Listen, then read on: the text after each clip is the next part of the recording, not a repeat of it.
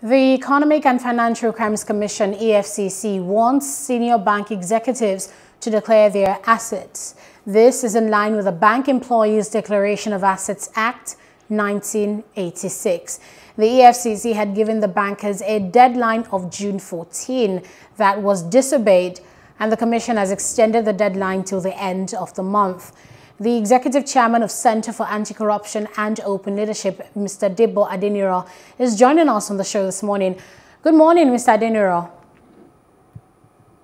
Good morning, my sister. Thank you for having me.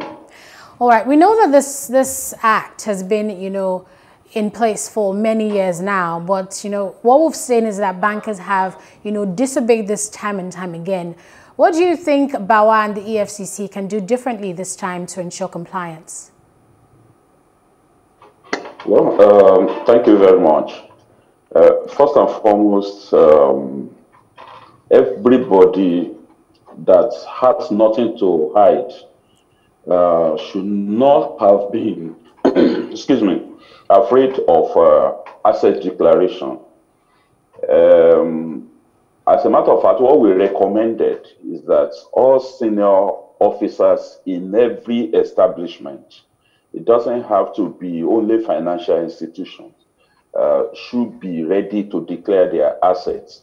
And the authorities are supposed to verify these assets. We expect the Code of Conduct Bureau to have taken the bull by the horn and insist that asset declaration should be a precondition for appointments to any public office, especially when it has to be at the level of senior officials. But that is not to be, because all agencies in Nigeria are very weak. Technically, they don't seem to be well trained. They don't seem to be well funded. They don't seem to be well motivated to do the right thing, and that is the reason why laxity persists.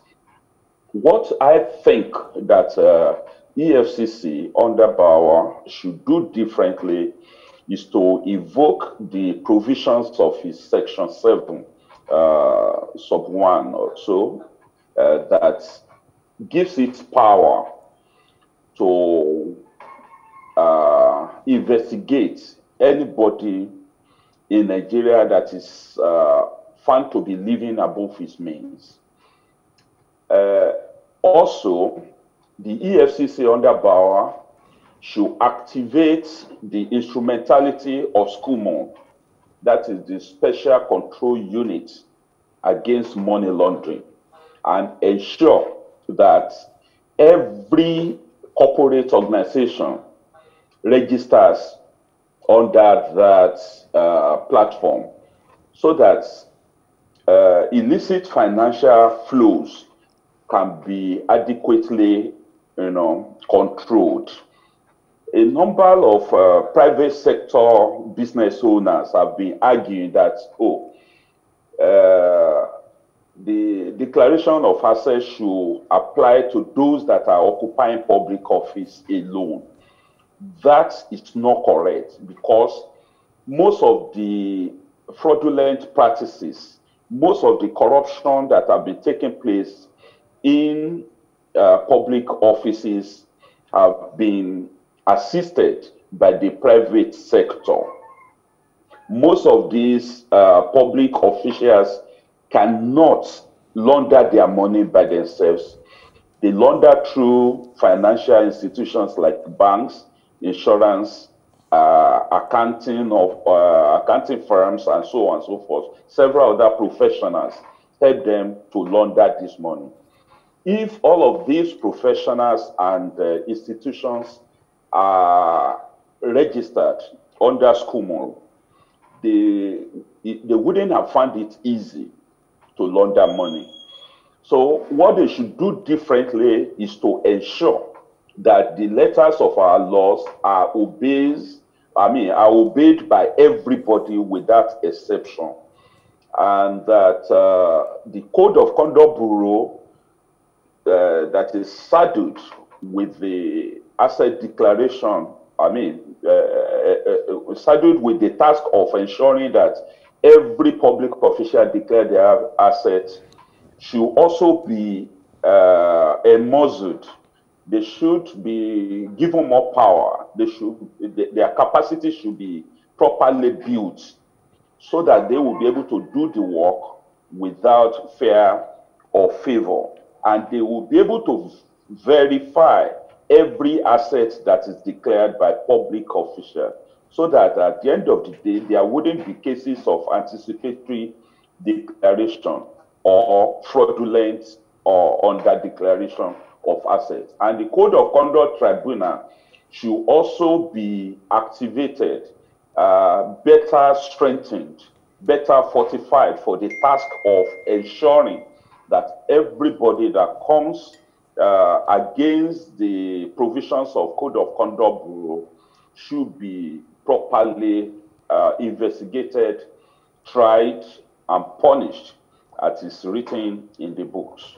All right, Mr. Adeniran, I want to ask about, of course, still with this declaration by the EFCC, do you think this might have anything to do with the ex-MD of bank PHB, Francis Atuche, who has been given a 6-year jail sentence for money laundering? You know, is this some of the effects and, you know, fallout of, you know, that ruling?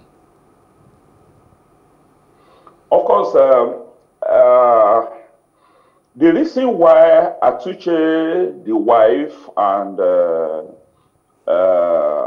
other person were able to get away with the crime for so long was also because the institutions that are supposed to be watching over the finances in the corporate institutions, excuse me, are not effective. If they have been efficient and effective, the crime wouldn't have even gotten to the level of tens of billions of naira before they are detected. And when they were detected, it wouldn't have taken so long for the investigations to be carried out before prosecution would take place, and there wouldn't have been legal gymnastics the way it happened in several courts before convictions were achieved. But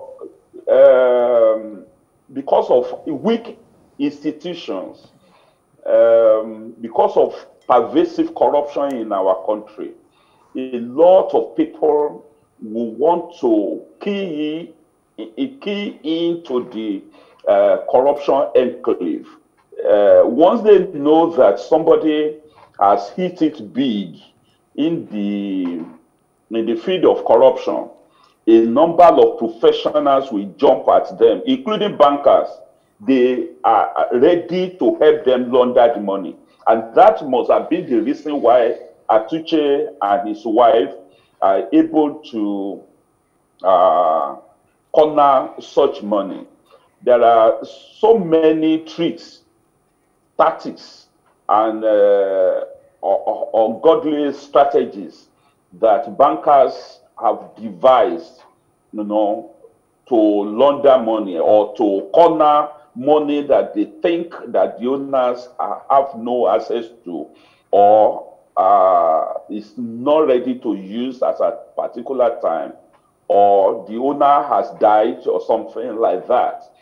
Now, so many occasions are that members of family, beneficiary of a dead relation, will go to the bank, and the bankers will bamboozle them with all the jargons, banking jargons, and frustrate those who should be beneficiary of that estate with a view to cornering that amount of money that the late relative had left in the banks.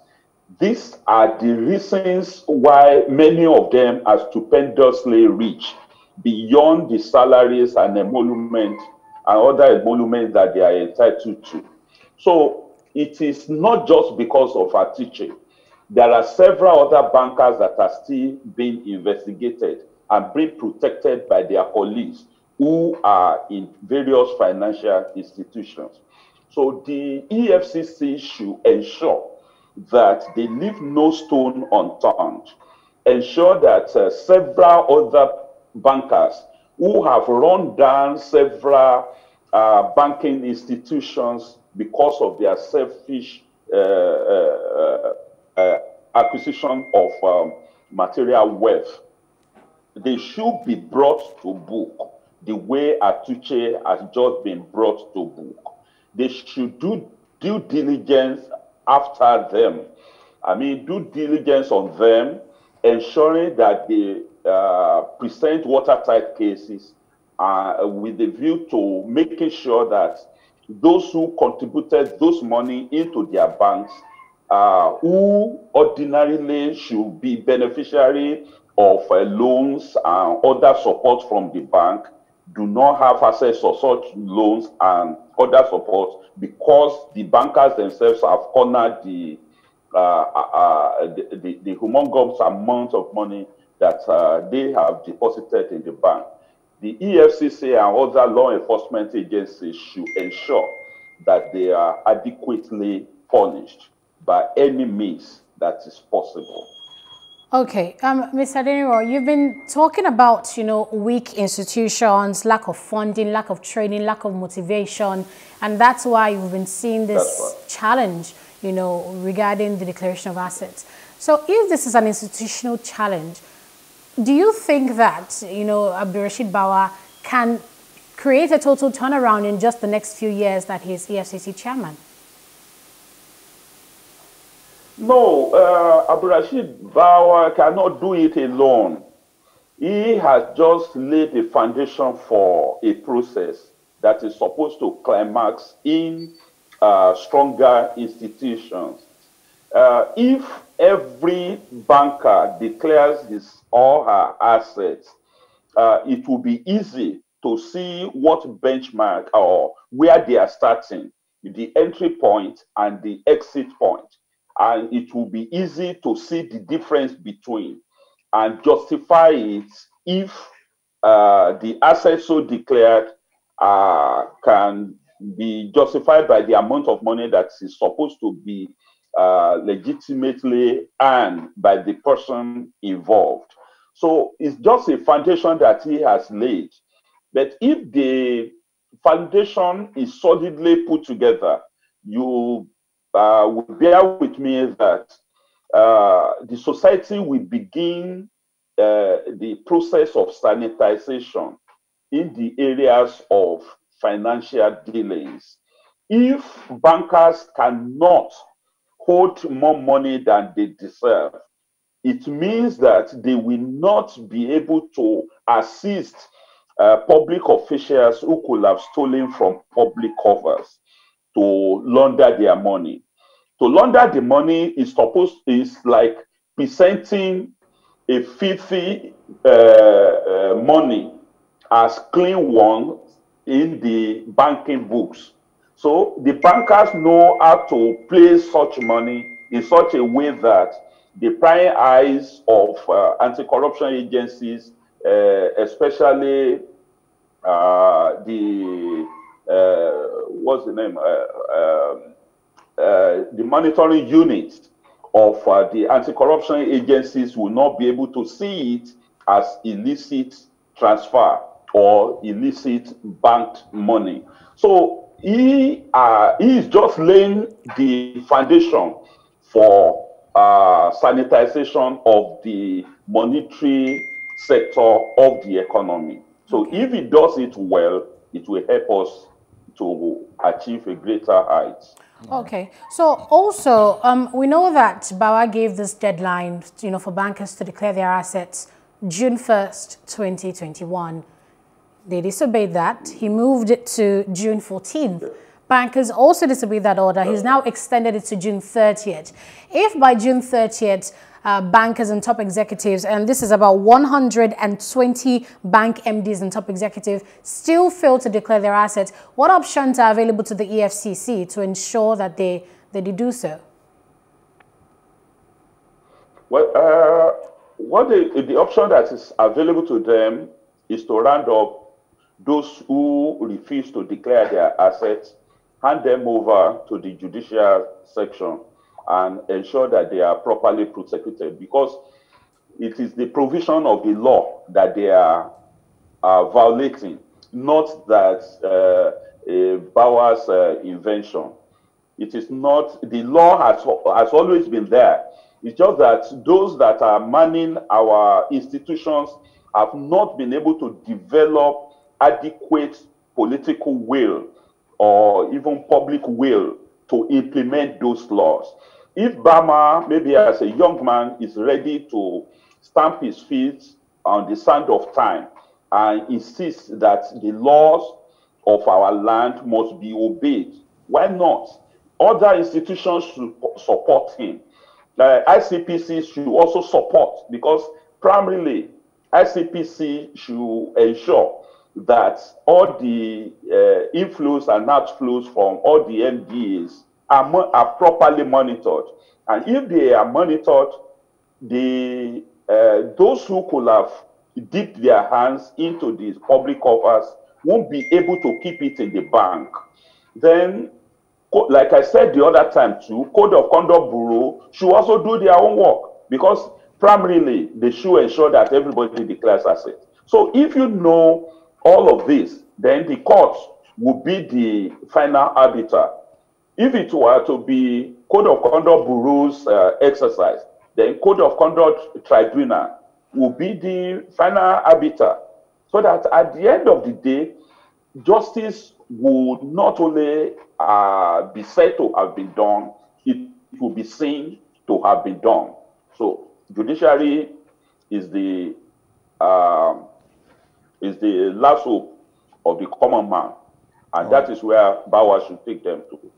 All right, Mr. Adeniran, I think that's also, it's also important that we bring up conversations with regards, like something you've mentioned, the institutions and the machinery that should checkmate corruption, not just in the banking sector now, but in every other sector across Nigeria, which we have lacked for a long time. People always talk about customs and immigration and our ports, and how there's billions and billions of naira that just continues to disappear into thin air every other day. So, what would you say we as a country or Nigeria needs to start to do to, fix this machinery that should make it difficult to steal? Not, of course, be trying to prosecute after stealing and, hoping that the courts will be able to, do justice to people who have been suspected of stealing. So how can we fix the machinery that makes it difficult to steal, not just in the banking sector, but in every other MDA and in the political sectors also? Exactly where I was going before I was directed back to the banking sector. I was saying that every public official, every senior officer, even in the private sector, must be made to declare their assets from time to time. Because if they don't do it, private sectors are the ones helping the public sector to launder the money they steal from public coffers. Banking sector generally belong to the private sector. Only maybe central bank and a few other, maybe industrial bank and things like that, institutions like that that belong to the federal government, and state government don't even seem to have any bank. So most of these people in the private sector and other professionals, I mentioned it the other time, like lawyers, like accountants, like bankers, like estate developers, they help these people to launder money. Most of the buildings you see around are not just because the owners need those buildings, but they do not find it easy to keep the illicit money. That is why they invested in estate acquisition or construction. So these are ways by which money are laundered. And the prying eyes of the EFCC and other anti-corruption agencies should not neglect those other sectors.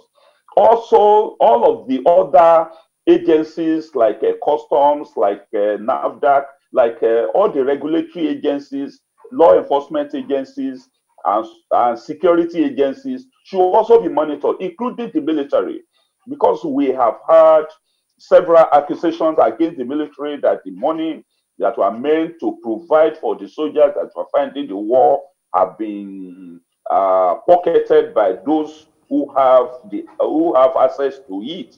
So all of these people should be under perpetual watch of the anti-corruption agencies. There should be interagency cooperation so that if somebody steals somewhere, he will not be able to launder it through another means. So if this is done, there will be effectiveness in the application of all of the legal framework that are being on the ground. For example, all of the institutional framework, or maybe legal framework, or what do we call it now, that have been put in place, like TSA, like BVN, like SCUMUN that I mentioned the other time, like Act 2, if they have been working well, it will be difficult for people to be to commit corruption crimes. Like you said, agencies should be more proactive rather than, you know, finding those who have committed the crime with a view to taking them to court. If they are proactive enough, they will have monitored the movement of, financial movement within the economy to ensure that illicit financial flows are properly controlled. And that will have reduced the funding of terrorism, kidnapping, banditry that we see in our country. It will have also controlled the level of insecurity, will have brought the level of security in our country under perpetual control. So if TSA had been allowed to work, no public official will have been able to open a separate bank account apart from the federation account with the view to taking in revenue that should be accruing to the federal government. If Act 2 has been working, Act 2 is anti-corruption and transparency unit of ICPC. They are supposed to have a desk in all the MDAs. If this has been working, it means that the inflow and outflow of resources in every MDA will be monitored by that agency. And that would have made it difficult for anybody to engage in illicit procurement or contract awarding without the agency knowing and taking the proper action even before it becomes too late. Okay. If Mr. Adeniran. Yes. Yeah. Apologies to cut you short, but just to quickly wrap up. Basically, you're saying that asset declaration is somewhat the ultimate way to check corruption in Nigeria. But what would you say, you know, other public officials can learn from the Walter Onnoghen case regarding falsely declaring their assets? Well, I've mentioned it that if institutions have been working, when a public official declares an asset, the CCB, Code of Conduct Bureau, should verify if it was a true declaration or false declaration of asset. It can also be anticipatory declaration when the public official knows that it's likely to steal when he gets to the public office. So if they are verified, it will be easy for the agency to know what was declared when the public official was going to the office, and they will also declare when they are getting out of office. So the difference will be measured against what the official earned when he was in the office. So it will have made it easy for anti-corruption agencies to determine whether the official had helped himself to an amount that is not supposed to get into him, or he has been a honest person. And what we have recommended is that for those who have worked with all honesty, they should be rewarded. Not that they should those who have destroyed our economy through illicit transfers and all of that, financing terrorism and all these illegalities in our land, should be we should be careful not to award criminals. Those who have assisted in aiding and abetting criminality should be isolated for punishment. But those who have been very honest and those who have been shining examples of what public office holders should be the ones that will be awarded. And those who are attracted, who are nominated for national honors, should be subjected to public scrutiny, so that if people have any allegations against them, or maybe they have information about what they have done wrongly in the past, they should be brought to the fore, and such people should not be given national honor. And that may be a way of stemming the tide of corruption in our country. It is not only asset declaration, it is also honest, modest living. If people are not so greedy, if people are not so avaricious, those that are coming up will not take example that they want to be stupendously rich overnight, and there will be less of Yahoo and all these Yahoo Plus that we have been seeing all around. I mean, there would have been less ritual killing. Some people kill for nothing. They think that they will get rich overnight, and at the end of the day, they don't get rich anywhere. It is because they are looking at the examples of those who have cornered our collective patrimony. And that should not be allowed to hold sway in our society anymore. Debo Adeniran, thank you very much. It seems like there's a lot that needs to be done from what we've spoken about this morning, but we hope that we can continue this conversation and, of course, effect change at some point. Thank you for speaking with us this morning. It is my pleasure. Thank you for having me. All right. All right, next up, we'll be speaking with someone from the education sector to discuss a strike that ASU is threatening to go on over the non-payment of salaries. Do stay with us.